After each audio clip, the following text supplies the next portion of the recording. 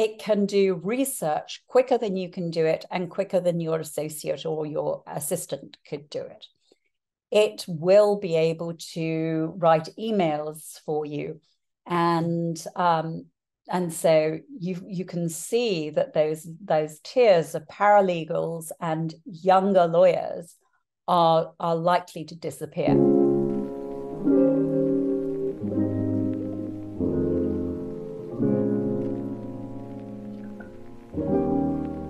Well, this is where I've spent a lot of my career. So I started my life in the AI world. So after my legal career, thinking about the risks of AI to humanity and to business and to governments. And so I was the world's first chief AI ethics officer. I had to come up with a name, and I think perhaps now I might have gone for Trustworthy Technology Officer or Responsible AI Officer. But in those days, we were talking about ethics. Why aren't we talking so much about ethics now? Well, because people's ethics are different, and it's different where you are geographically. Whereas the whole world can get behind something called trustworthy AI or responsible AI. And what are the problems? Well, if there are 192 sets of ethical principles around AI out there across the world, and what the world actually agrees is that we should worry about safety and robustness of systems. We should worry about bias in the system. Bias is created when you either have biased data, all data is biased, and all data is historic, because what I said a moment ago is now historic data, and that's what goes into the machine. So all that historic bias data is in the machine, and it's making decisions from that. And the other way that it gets into the machine is from the people who code. So a lot of the coders are young men under the age of 30. There are only 22% of coders are women. And obviously, those are pre-generative AI figures, but it's not likely to change that much because you have many more men using generative AI than you do women, simply because of the workforce and the type of jobs that we do.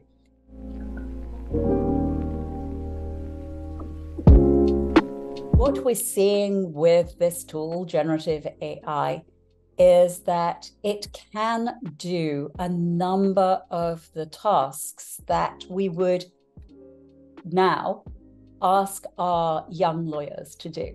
So it can take notes. So you could record something and it will transcribe it for you. You don't need the young lawyer there to take your notes. It can do discovery of documents really well. And in fact, AI was doing discovery of documents really well before we had generative AI. So generative AI has just done that. It just allows that to be done better.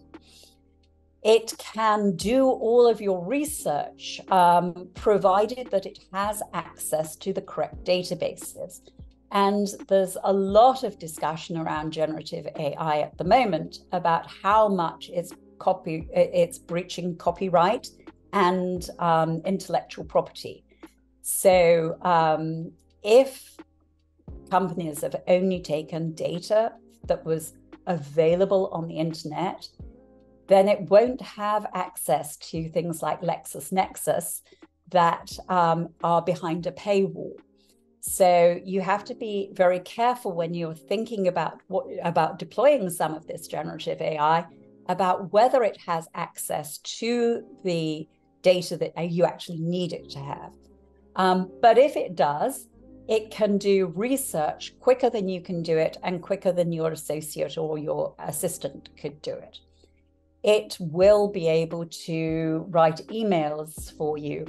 And so you can see that those tiers of paralegals and younger lawyers are likely to disappear. I think it's important just to note the role of generative AI in amongst the bar. Obviously, if you're looking at for advice from barristers, it could be that generative AI can give that advice and you won't have to go to barristers. What about in the courtroom? Currently, we don't see any use of artificial intelligence in the courtroom, apart from to help in America with jury selection, where generative AI can very quickly trawl through a juror's past and decide and help you decide if you want that juror. We could also see the use of generative AI if you want to think about how witnesses is performing. So as we move forward and we can better assess our facial expressions, you might see courts using artificial intelligence to even attempt to decide whether a witness is lying. So what does that mean to judges? Well, at the moment, I think judges are fairly safe, but I do see them beginning to use AI tools. And in America, they are already using them. So for sentencing and bail applications, they are already using artificial intelligence to advise them on the sentence or whether to give bail or not. We have seen enormous problems with those systems, which have enormous bias embedded in them because the American judicial system has such enormous historical biases. And that's something that we really have to sort out before we use these tools mainstream and before we let judges rely upon them.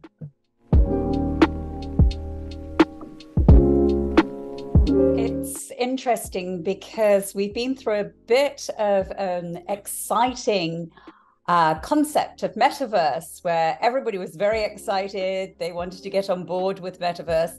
And now we're a bit more in a metaverse winter or perhaps autumn, fall, because it's actually very hard to create the content for the metaverse. So where we're seeing great applications for business are in industrial applications.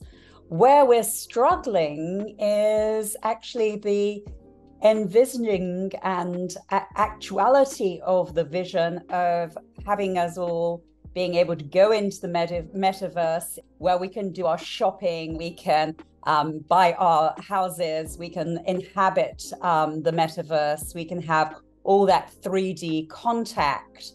And that's really just because it takes a lot of compute power and a lot of dedicated resources to create all the background that you need for really being immersive in the metaverse. And so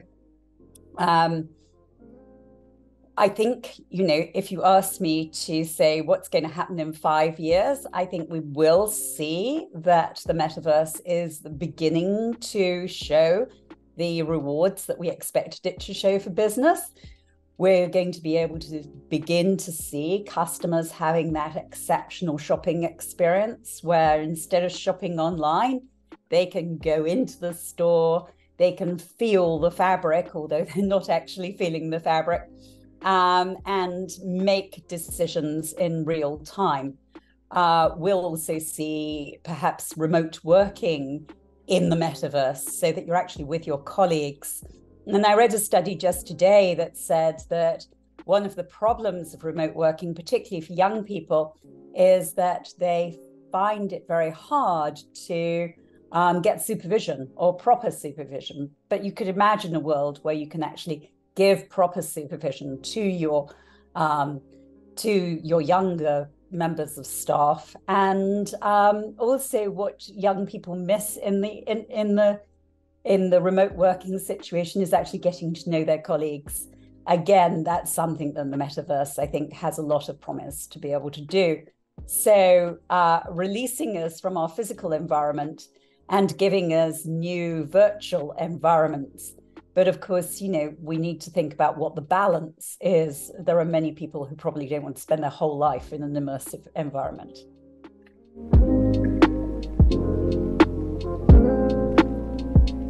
Let's start with the most important thing that you have when you're thinking about digital transformation, and that's data.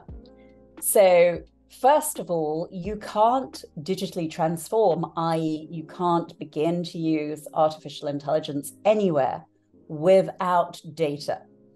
And it's not any old data. You have to get your data into machine readable form. So one of the problems that we have when we talk to lots of companies, particularly in the global south, is that all their data is on paper. So first of all, you have to have digital data. Then you have to clean your data and prepare it to enable a machine to be run on it. And it's only when you get there that you are going to actually even be able to contemplate using artificial intelligence. And the other question about data is do you want your data to be created by human beings, or do you want your data to be synthetic data? And so there's a big difference between the two and what you can get out of it and how you use them. So again, data is your very first port of call. Once you've got data, then you can begin to think about digital transformation. My best advice would be to do it slowly and carefully, and to always have in mind that trustworthy AI aspect. How are you using it? How is it integrating with your customers? How is it integrating with your employees? There's going to be in Europe a law around artificial intelligence. So if you trade with Europe, you are going to have to comply with those rules. There are old laws on the books that can be used against companies unwisely using AI. So that means that not only are you thinking about the actual use cases of artificial intelligence, you also should be thinking about the risk pieces and involving risk and compliance and law in your digital transformation. But also you should be involving your chief strategy officer.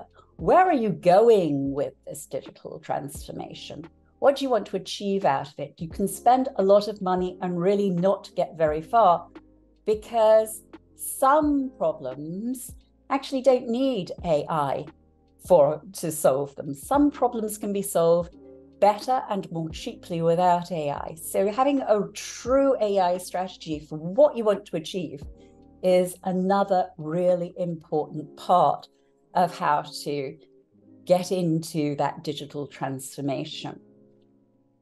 I would say that if you are a manufacturing business, then your risks are so much less. And if you're a B2B business, then your risks are so much less. If you're a B2C business, you really have to think about how your consumer, how your customer is actually going to react to the way that you are using their data, and what you're doing to encourage them to perhaps buy something. So lots of food for thought, but first of all, get your data right, and then you can begin to use AI. But make sure that AI is a team sport for the whole of the C-suite when you're thinking about how you're going to use it and whether it's the right tool for you.